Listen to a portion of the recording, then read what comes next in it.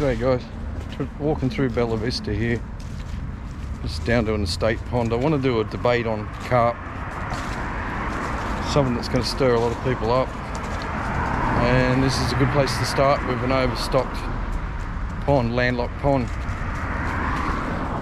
You can see we're right in the heart of suburbia, so there's these estate ponds. They do have a purpose if they're used properly. Look at that, waratahs are out already. It's a winter flower. You're so overpopulated that you're just going to see a muddy, dirty pond, which is a duck pond, carp pond. It doesn't have to be like that. Anyway, we'll go and catch a carp and then debate from there.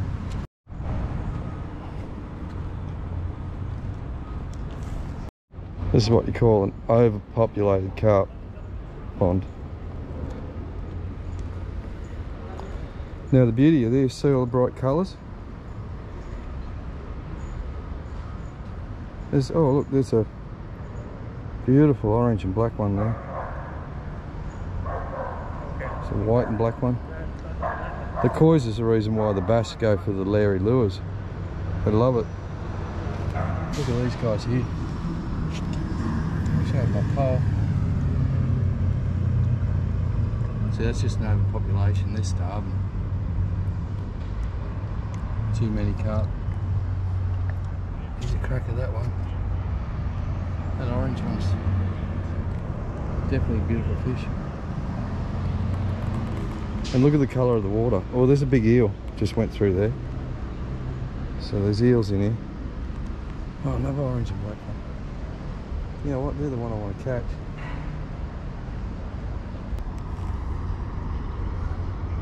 That's just wrong, eh?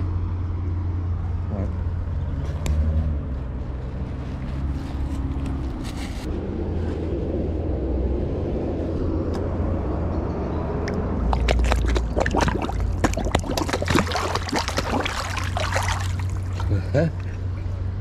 That's too many carp. You can see this pond's completely overpopulated with carp, but it's landlocked. So one of the answers to this would be to stock it with bass. Look at them all.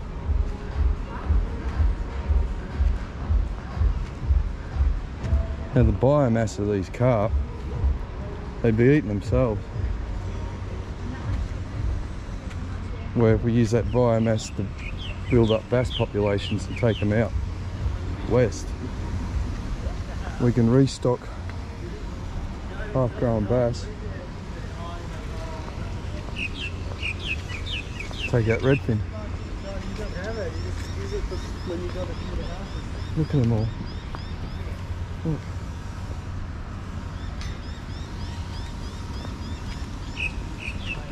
Severely in need of management, these pond management, these places.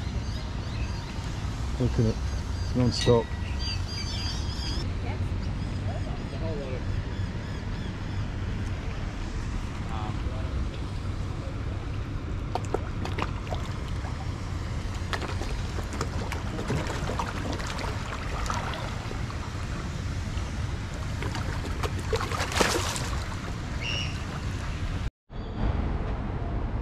So these ponds are connected, but they're landlocked. They can't, wild predators can't get into the system,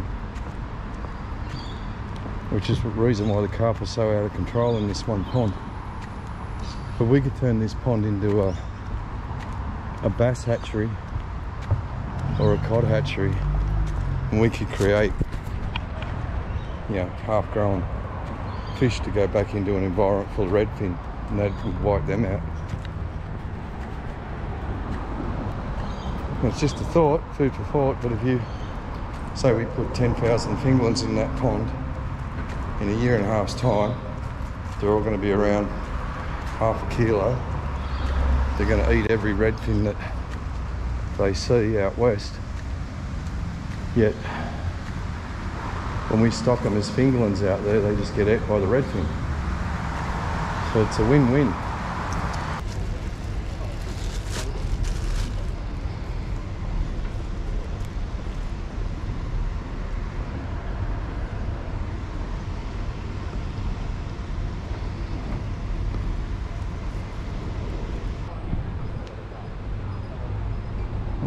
need that. Well, this time. Oh.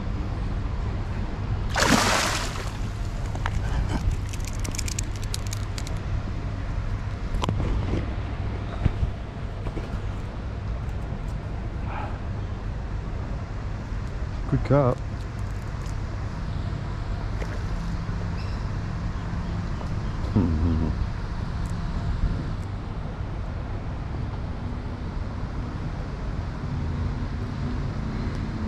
Come on.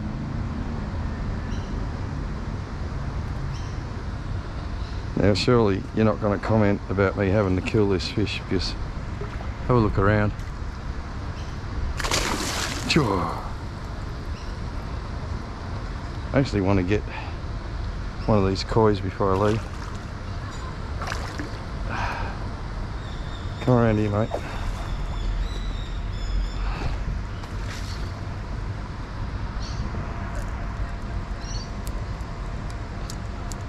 It's a tiny hand line for a big fish.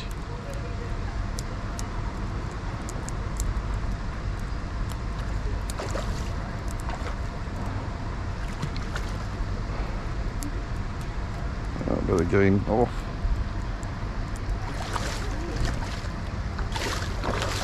Anyway, you imagine how many young this carp produces a year.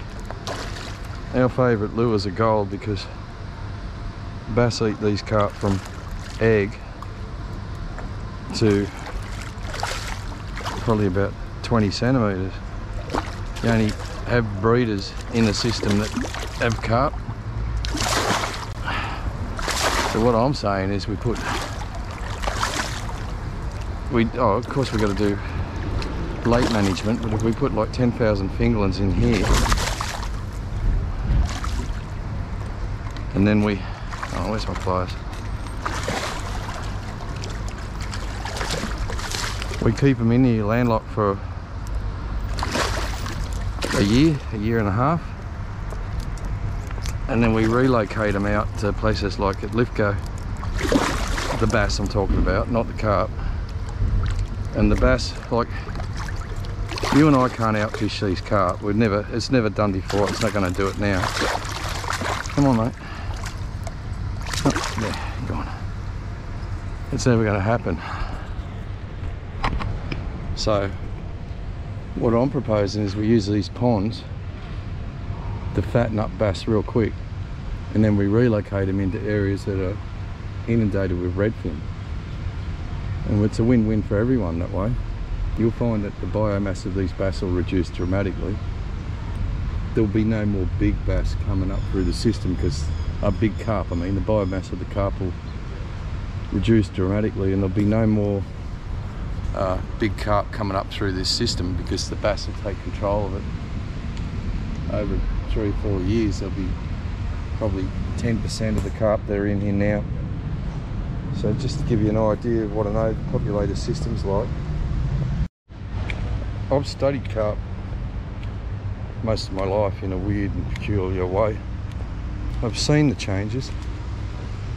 I've seen how they've gone from completely invasive, like we have here, to a food source to create a native fishery. It's strange because so many people are so passionate on whether you should kill them, whether we should keep them alive. I mean, this is just cruel having this many fish in here. I won't be killing them though, because the way people look upon us. Yeah, put another one on. I'm looking for a koi, but I'll grab one of these.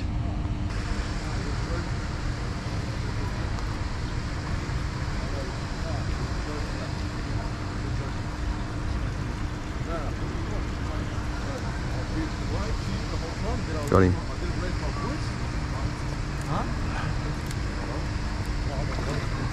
Little one.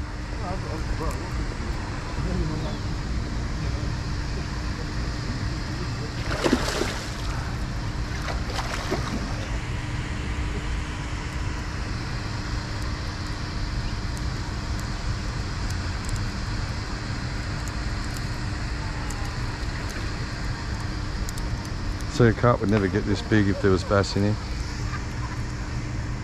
Oh, I can't help it. Look at him, you gotta have one shot at him. Boys thought that was hilarious.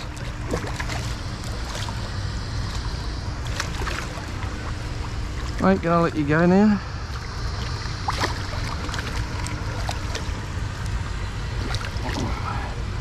Come on. Behave. Just want my hook back. Come on, come on, come on. Go on. Oh, that was cool. Now I'm gonna look for koi. This was saying that these ponds are landlocked. So they're perfect for stocking natives. The right depth, right level, and an abundance of food. And it would clear all this water up, it would be black, it would be clear. Anyway, we'll move on.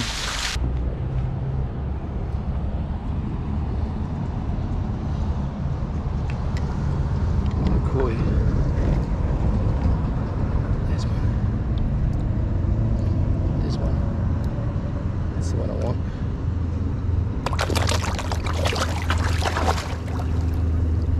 Missed him. Oh, that's one. It's a koi.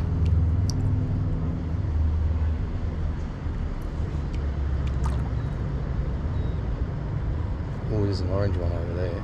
If he can ever get up.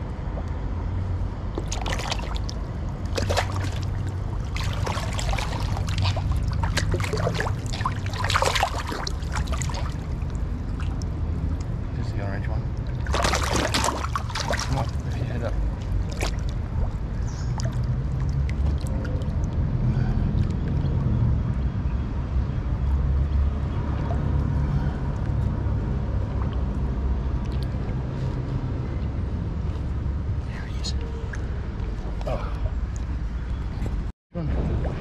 Back here, come here.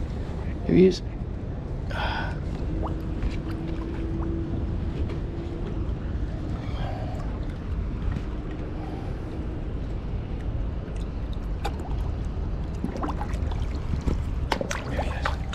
There he is. Oh, wrong piece. Damn.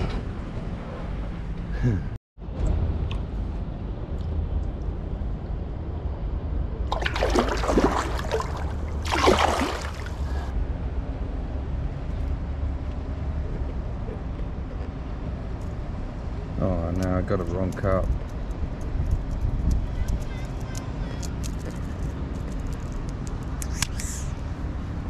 I truly believe the koi is a much smarter fish than the European carp.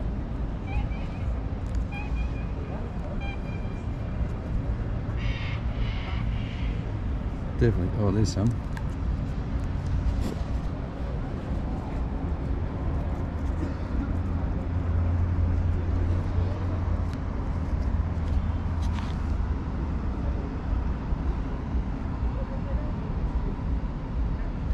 I can see that hook in it now.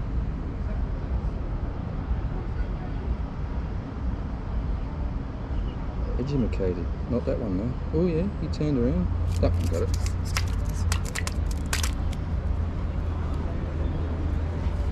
Stay there for a sec, mate.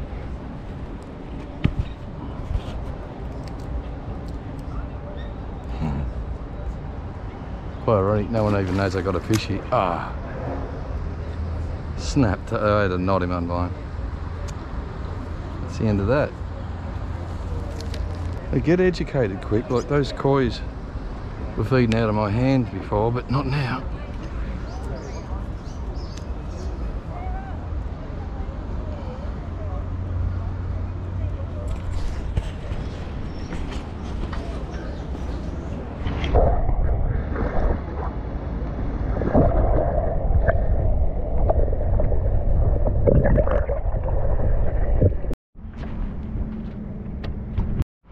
This is just part one of the carp debate.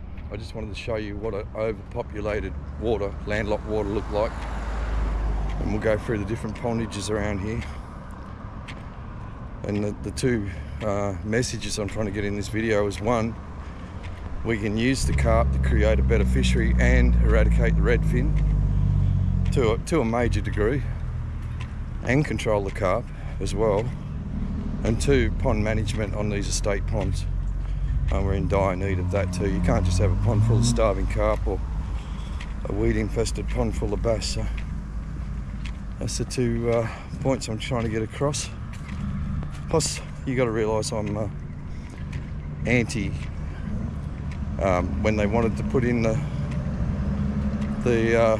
oh, what was it, a venereal disease to kill all the carp. I was very much against that because I think there's much better uses for the biomass of these fish than just have them dead in our rivers. We haven't got the right to play God for starters, so it's more we manage, we wreck it, we manage it. The best example of stocking natives to reduce your carp biomass is peneplate. When we first stocked that, the carp were just amazing. There was that many. Now you go in there, there's still carp in there. But those big breeder carp, that's all there is. There's no small carp. They get ate every year by the bass. And when I say management, the reason why I propose it, we use these estate ponds that are landlocked, and we do carp and redfin management by using the carp to produce native predator fish to eat the carp.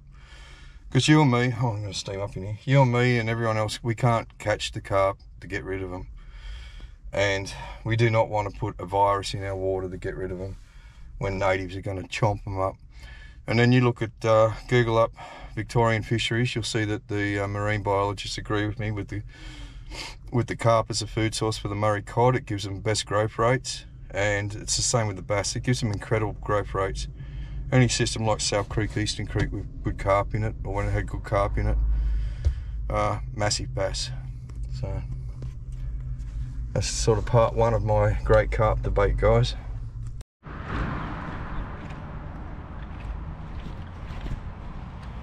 Now I'm at a pond over here, at the pond, and this one, it's in dire need of pond management. There's way too much weed, aquatic weed in here, it's too thick. But apart from that, that's a different kettle of, well, that's another story I want to do, another video. It's just pond management. If I had my way, see out there where it's shallow, that'd be an island, and there'd be 3 holes connected with a channel, and then stock fish would survive in here, beautiful, but also your bird population would stay in the middle, which wouldn't get out of control because they'd pick on each other and find a pecking order. So pond management needs to be addressed, but you'll see with this water how clear it is. Now, back in the day when they built this was infested, absolutely infested with carp. It was just a brown water pond. It's had bass in it for 5-6 years now, so it's probably reduced the biomass of the carp by about 99%. There's a few koi's and a few European in here. And when we seen where I was before, there was what was it? There was koi's, there was mirror carp, there was European carp, and there was another type of carp. So you're going to reduce your biomass, and then you're going to eat the place out, and you're going to stunt the fish, the predator fish, because they'll be living on insects. And predators all work on energy to protein. So the carp create a massive boost in their growth rates, and then once they eat these hulls out, it slows down. And this is once again why we need management, and we need to use the carp in our management. Please don't get on hating me, because there's so many passionate people about this carp. It's doing my head in. You know, you really got to think about it properly. I might not catch a bass in here today, you know, they get pretty educated pretty quick, but they're in here. And I just wanted to show you like the difference in the water quality for starters. You just ignore the duckweed and all of that, but that's beautiful, clean, filtered water. That's because it's got predators in it. One bass would be cool actually, especially because Benny left his rod in my car, and Shouldn't do that, Ben. It's a GL3 with a, what am I using? Alluvius.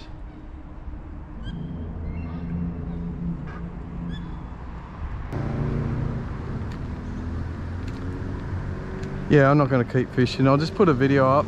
Here's a video of me and Benny in here the other couple of months ago. And I mean, it just looks beautiful, doesn't it? Just ignore the duckweed and that, but like, look at the crane there feeding. See that? You're not going to get any of that at that other pond at Bella Vista because it's just a pond full of carp. You do have birds there, but it's just not like this. Look at this.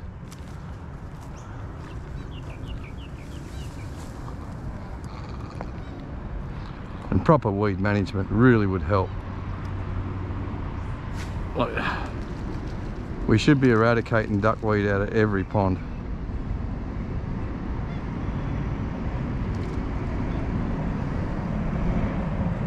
Hey, look at that.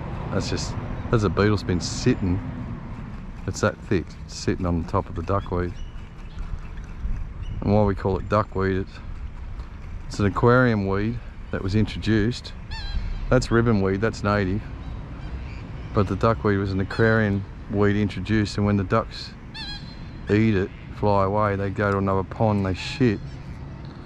And these little things are still alive in their bum. So they move the weed around. There's a lot of people that are going to hate on me for sticking up for these carp, but my argument is, wouldn't you rather see a native fishery back like it was back in the day?